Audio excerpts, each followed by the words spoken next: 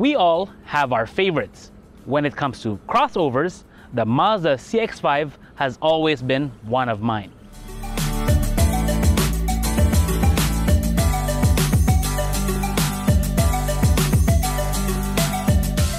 Now what we're looking at here is a 2022 model, and it has a few updates, most notably with the front and the design. The wheels are also new, some of the features are new. There are actually a lot of other things going on inside and under the hood, but more on that later. But let's take a minute to admire the color. Mazda calls this zircon sand metallic, and I'm really digging it. Yeah, Mazda may be known for fun-to-drive cars, but one thing they're also known for is their taste in colors. Think Soul Red or that polymetal gray. We can now add this one to that list. Actually, they like the color so much, they didn't even bother unpainting some of the cladding here. Normally, many crossovers would do these things, or even the chin, or that running board down there in black, even the door handles. They didn't even bother doing that. It actually looks good that way. A little bit of chrome here and there, but overall, it's still the same vehicle we've really come to like. Nothing fancy here, no light bars, no dancing lights, nothing of the sort, which we kind of like.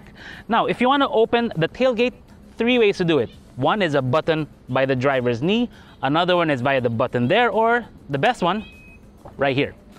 Now, when you pop open the tailgate, you'll notice that the tonneau cover actually clips onto the tailgate. So when you open the tailgate, the tonneau cover just goes up with it, saves you having to pull it closed and open as every time you open the tailgate.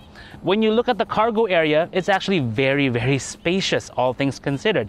And even then, there's also a spare tire here. It's just a donut spare, but it is what it is. It gives you a measure rather than having a tire repair kit. But also, there's a Bose subwoofer there along with your tools. Yes, this one also has a Bose audio system. But what I really like here is the versatility that Mazda factored in with the rear seat, because this is not a conventional 60-40 split. This is a 40-20-40. Now, how does that work? Well, for one, here, you pull this lever and that little 20% goes down. Now, what would you need that for? Well, you do skiing or surfing, if you want to put a board there, that could become handy. Golf clubs, maybe. To fold the rest down, there's a lever there, and there's a lever there. What that gives you is the ability to reconfigure the space of your Mazda CX-5 to suit your needs. If you want maximum space, you can. If you want a little bit of space here and there, you can. That's always a good thing because it gives you more options. Now this is where it gets really, really interesting, because if you look under the hood of this Mazda CX-5, you will still find a 2.5-liter engine, which is kind of familiar. But if you look here, turbo. If you look in the back, you'll see a turbo. This is a 2.5-liter turbo engine. That means it's not a slouch. Mazda didn't try to go for the usual route of downsizing with a turbo to try and compensate. Instead, they went for the 2.5 and boosted it. When you look at the turbo actually in the back, it's quite big, and they really shielded that thing. It's the heat shielding is actually off of the firewall. So they're really trying to make sure that the heat from that turbo and the exhaust system does not get into the cabin, making it more comfortable. But what's really key here? Power. It's got 253 horsepower and 434 Newton meters of torque with an all-wheel drive drivetrain and a 6-speed automatic. Oh yeah, this is gonna be fun on the highway and when you're cornering.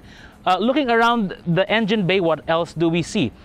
We can see that Mazda really focuses on how a car drives just by looking at how it's structured. I mean, they try to minimize the gaps for the engine space. Actually, even though it's a big engine, it kind of fills up the engine bay because they tried to make it as small as possible to make it more rigid, make it handle better. If you look at the shock towers, it's actually connected from there over there, means less twisting, better handling.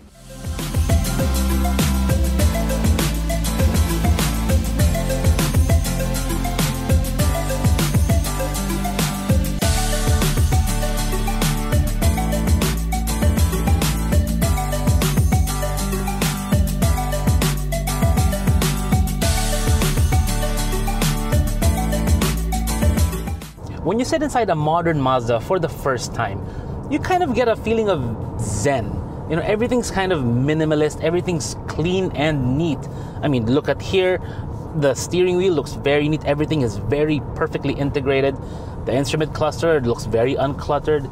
The dashboard, the pad, or the iPad type thing here, Mazda kind of was one of the first to do that in the Japanese car categories. The climate control system, the control pad here for the audio system, it's very Mercedes, like when they did the command system back, a few years back.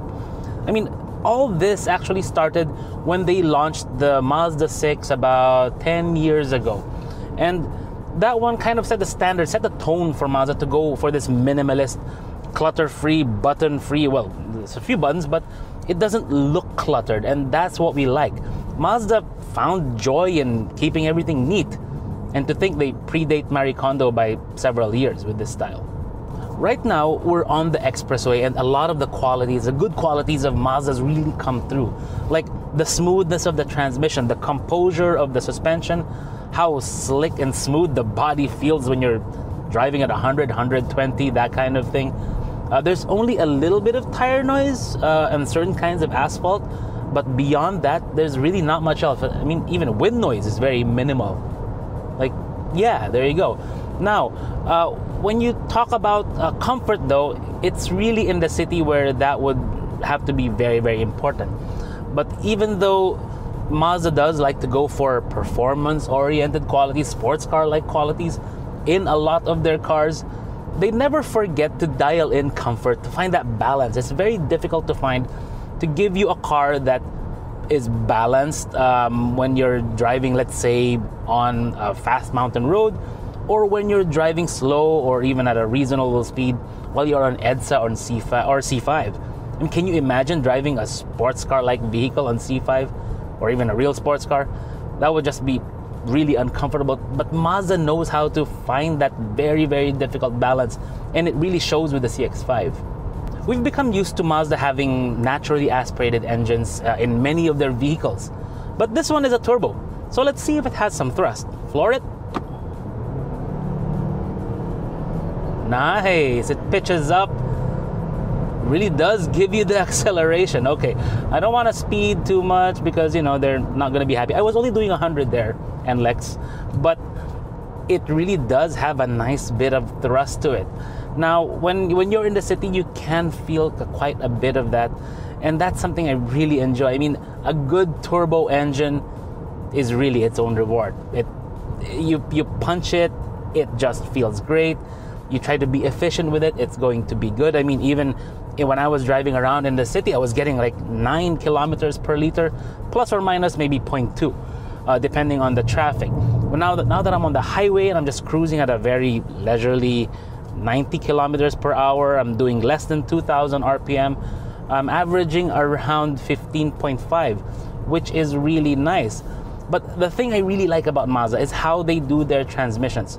I mean, they don't really like going for DCTs. They prefer to go for the traditional, well, not really traditional, automatic, but they try to perfect it. I mean, the response of the automatic in this one is really fantastic.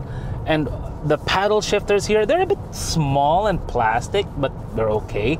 But what I really like is what Mazda does with the manual shifter on their automatics, because a lot of car makers, they go for the you push to shift up, which is kind of weird, especially if you're a gamer. So this one is a pull to shift up. So push to shift down. Let's go down 2 gears. And then pull to shift up. Feels natural, like you're in an arcade game. This one does have adaptive cruise control, lane departure warning, which, by the way, is the best lane departure warning that I think I've ever tried, because it's not intrusive. It will warn you using the heads-up display that's reflecting on the glass, which is also a fantastic feature. I do wish it had the glass thing like in the Mazda, I think Mazda 3 before had it, where it pops up like that, very fighter jet style, especially now that Top Gun came out. I think they could have really improved on is this, because the screen here, It's not fantastic. It seems like a generation behind many of its rivals already. So in terms of the resolution, the way it functions, the control here, I mean, it's good, but it could be great. Another one is the wireless charging pad, because it's positioned on a slope that if you have a phone with a case, when you brake, it kind of slides off, which is weird. So that's something to keep in mind. But overall, I think they were really holding back to save many of these improvements for the next generation model, because overall, this is the best version of the CX-5 that you're gonna get. And if it's already this good, well, I can only imagine what the next generation is going to be like.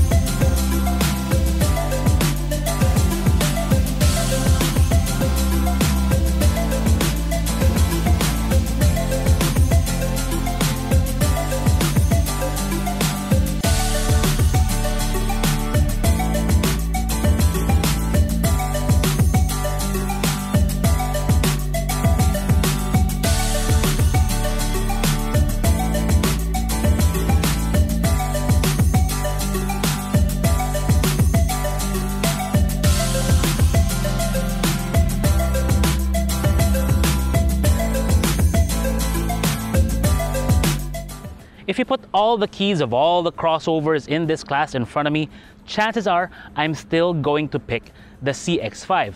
But make no mistake, many of its rivals are already catching up. And also, the price of this is quite high. As it stands, it retails for 2,380,000 pesos. Wow! For that money, there's already a lot in the market for you.